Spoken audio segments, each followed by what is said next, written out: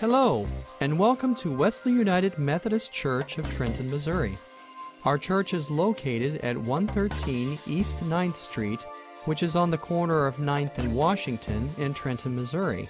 You can call our office between the hours of 9 a.m. to 3 p.m. Central Standard Time, Monday through Friday at 660-359-6762, or visit our website at wesleyunitedmethodist.us. Now we invite you to open your heart, mind, and body to the Word of God with Reverend Barry Boulware.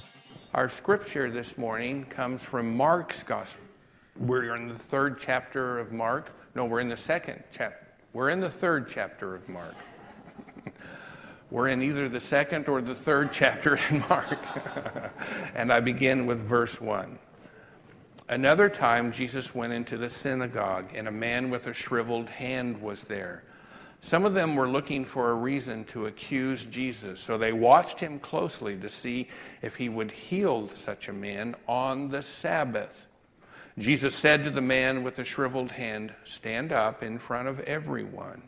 Then Jesus asked them, "Which is lawful on the Sabbath, to do good or to do evil, to save life or to kill life?" But they remained silent. He looked around at them in anger and deeply distressed at their stubborn hearts. So he said to the man, "Stretch out your hand." And he stretched it out, and his hand was completely restored. Then the Pharisees went out and began to plot with the Herodians how they might kill Jesus. May God bless this reading of his holy written word. Please be seated.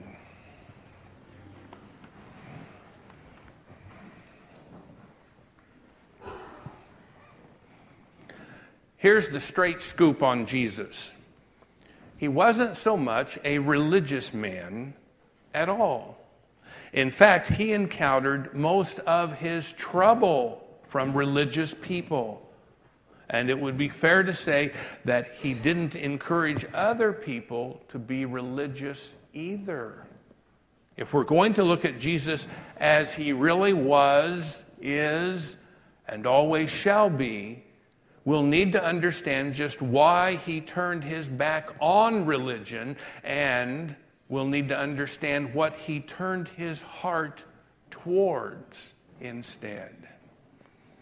There are actually only a handful of accounts of Jesus getting good and angry in the Gospels, which is surprising given how much provocation others provided him. In fact, the specific Greek word for angry is used only once to describe Jesus. And where did that happen?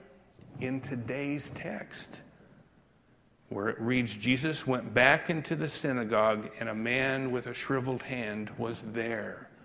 And later on it comes right out and says, he was deeply distressed by their stubborn hearts, and he looked around and saw them in anger. Your Savior, my Savior, anger. Jesus got good and angry inside the religious building here called the synagogue. What caused all of this fuss in the first place?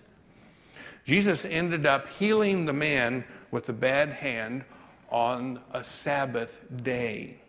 Healing was considered work, and work was not to be done on the holy day.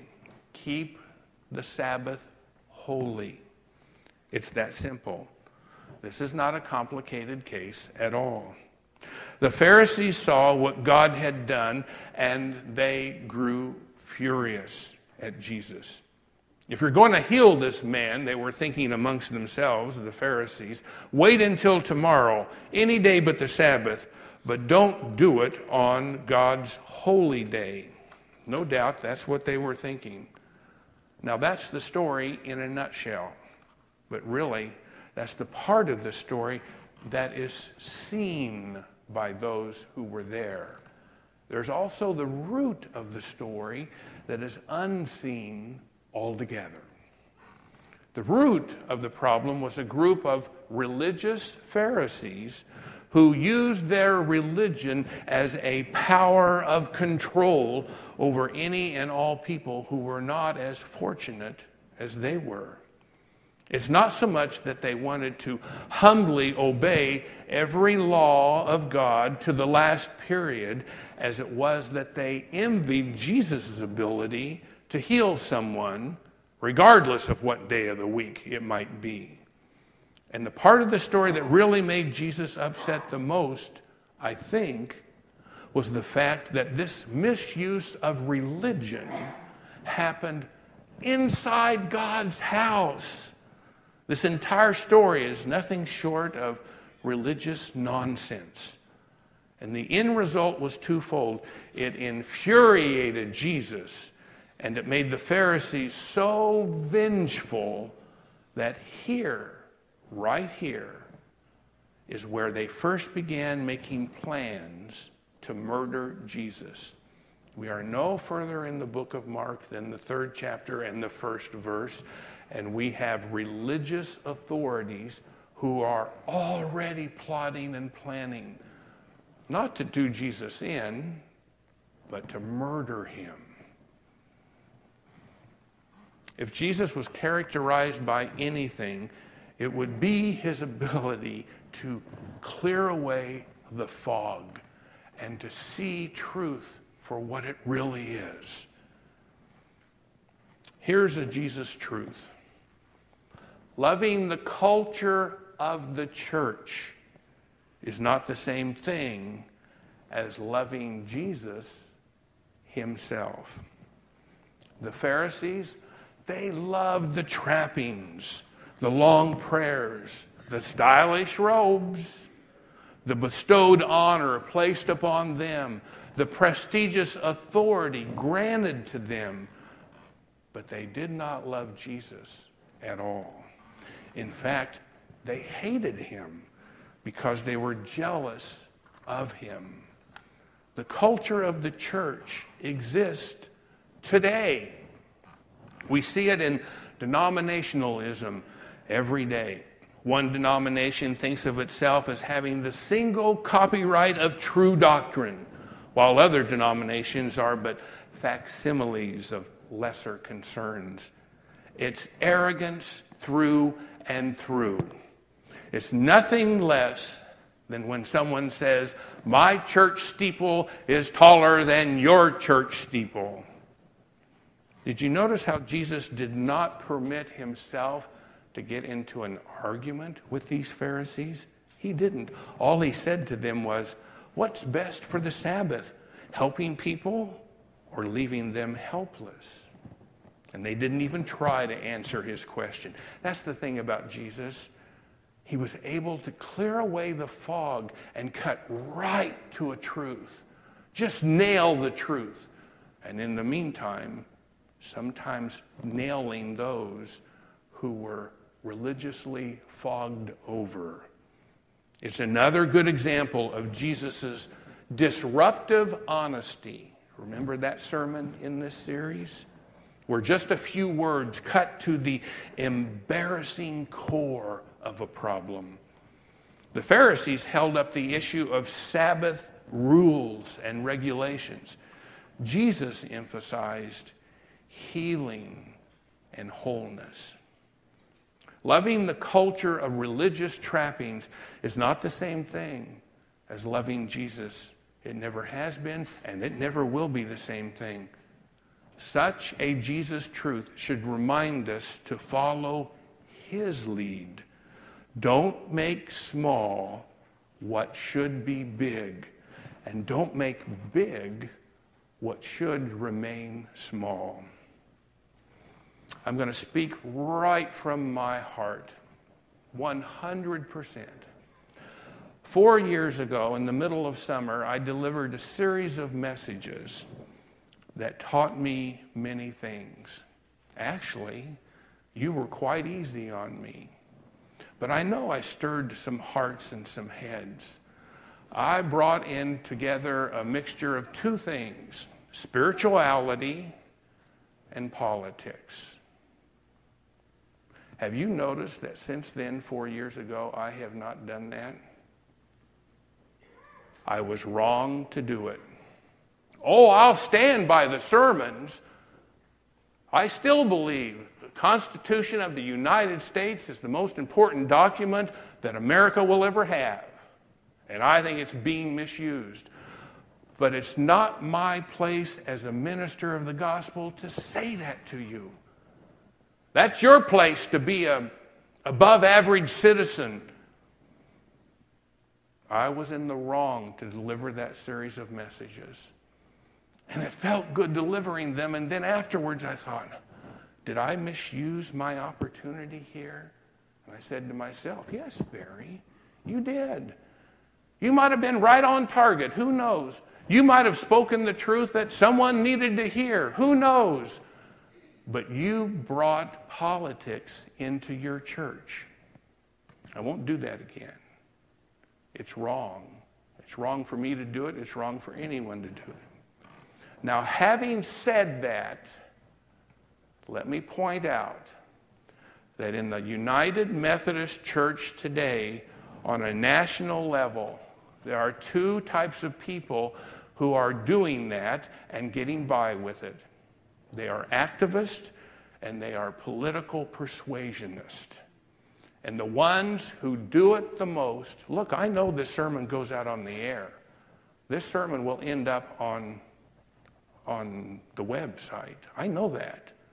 I know who watches these sermons.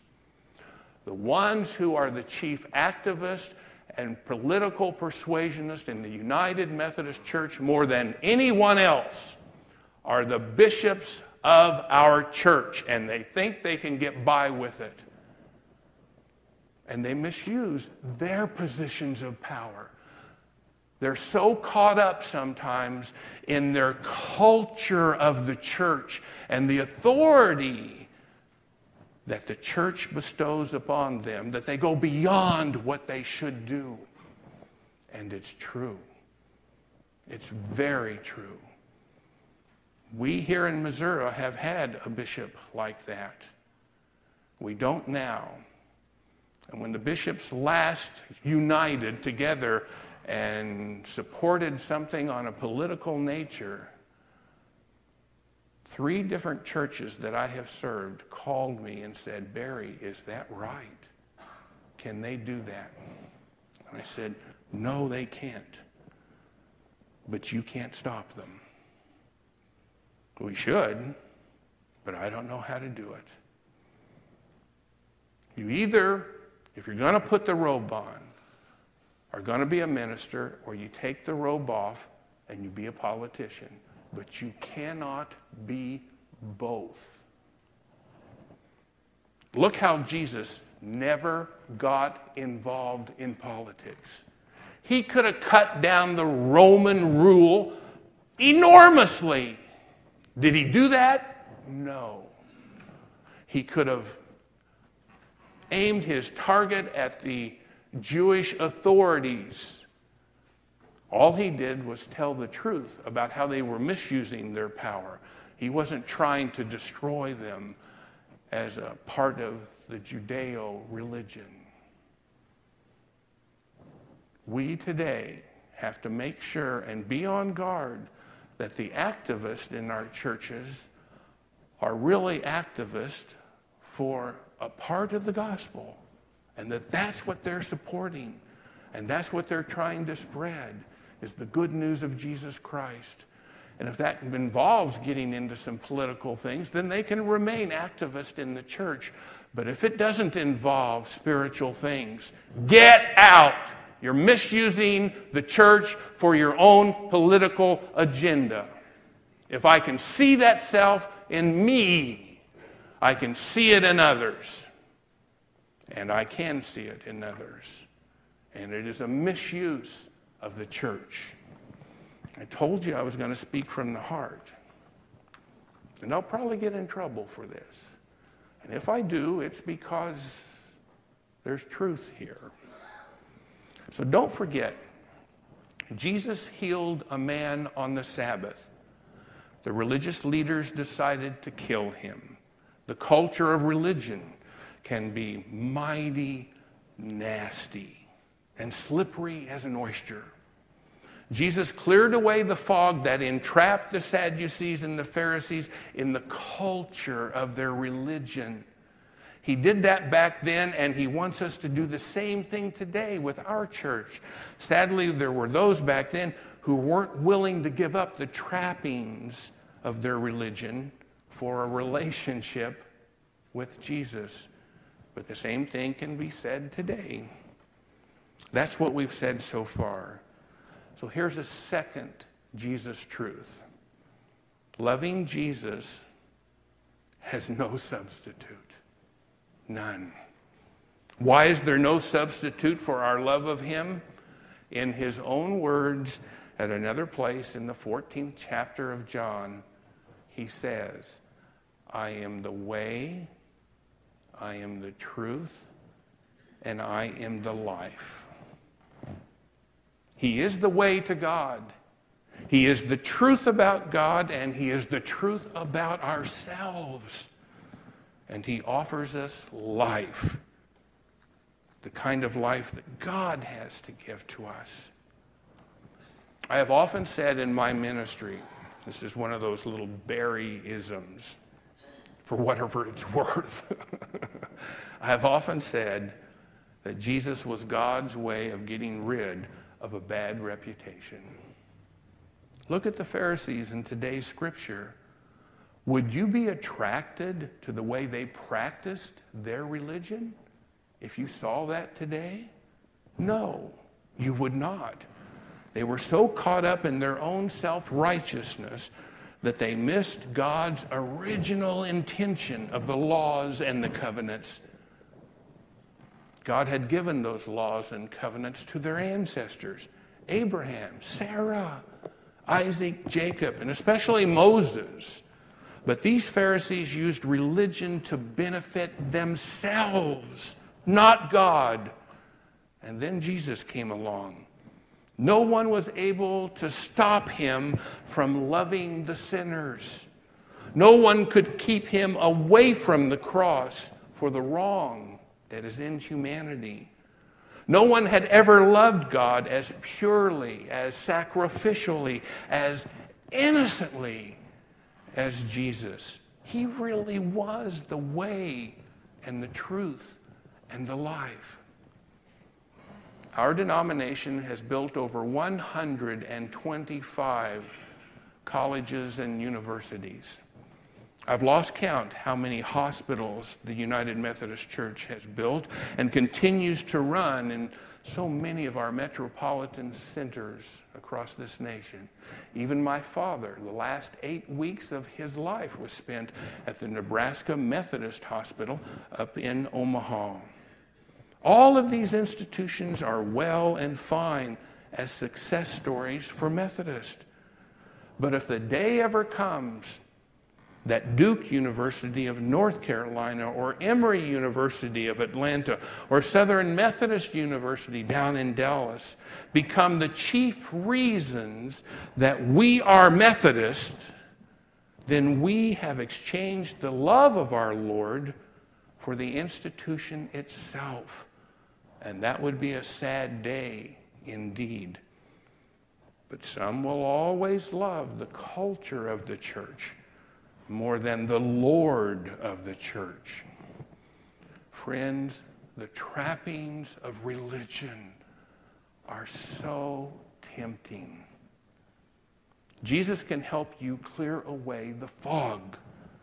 He can help you keep big what is big and keep small what really is small. He can show you the way and the truth and the life. Religious trappings can't do that. Betty Hutton was a famous movie star and a huge box office attraction back in the 1940s and the 1950s. But somewhere along the line, Betty Hutton got lost. Hard times came. Family problems, emotional illness, bankruptcy, depression, alcoholism. All of these things came crashing down upon Betty Hutton. But a few years ago, really not that long ago, she welcomed God into her life. This was at the latter stages of her life. And she even made a comeback. She came back into the theatrical world. She joined the cast of the musical production on Broadway, Annie, playing the role of Mrs. Hennigan.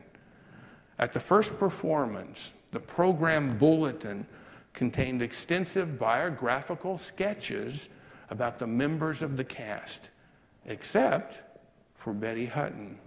Under her picture, there appeared only 5 words, and she had written them about herself. They said, "I'm back. Thanks to God." Kind of said it all, didn't it? Said it all. You see, it was late in life, but she found the way and the truth and the life. No one knows how to give that to you better than Jesus Christ. We can have many secondary missions, and I listed a whole bunch of those last week. But our primary mission is to promote the saviorship of Jesus Christ so that he can bring healing and wholeness to those around us and to ourselves. That's why we are a church. Amen. Thank you for joining us on our pre-recorded Sunday morning service. If you would like a copy, you can contact the office at 660-359-6762 or email us at wesleyum@sbcglobal.net. Feel free to visit us in person or online at wesleyunitedmethodist.us, where you will always find open hearts, open minds, and open doors. May the blessings of Jesus Christ be upon you in every aspect of your life.